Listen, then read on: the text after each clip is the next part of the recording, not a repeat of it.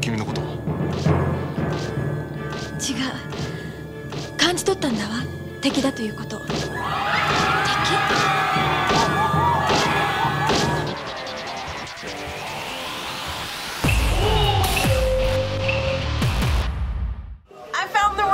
？This is Robot Kingdom, a whole store full of robots. This is the KHR3HV. He does some pretty fantastic stuff.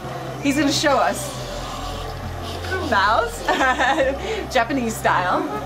He also does push-ups.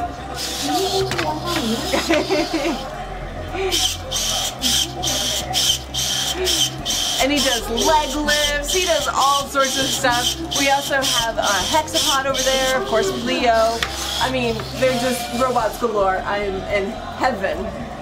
Heaven!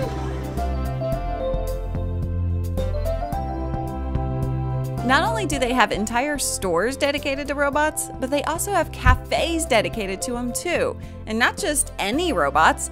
This is the Gundam Cafe, smack dab in the middle of Akihabara, with robots everywhere, from the walls to the decorations. Even the food is named after the popular series.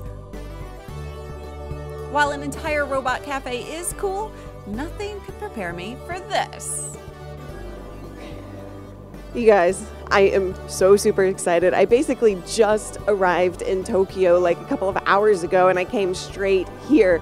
We are at the Takashiyama, and I apologize for butchering any of the names. I have my notes so I don't mispronounce anything, but I promise I will. The department store, and where they have the Geminoid F on display. This is the project of Hiroshi Ishiguro. He has been working on humanoid robots for quite a long time, and I've been following his work, so getting to see it in person is pretty incredible. The idea here with this display that runs until Valentine's Day is to be able to show what models may be in the future, essentially. Think about mannequins in display windows. They can't really move, they can't show you how clothes move on your body, and models can't stand here all day long, every day. So what if Geminoid F here, and F stands for female, were to be the one to show you what the clothes look like. So that's kind of the concept behind all of this. And I want to show you, you've probably seen a lot of press on this, but I want to show you exactly how she works.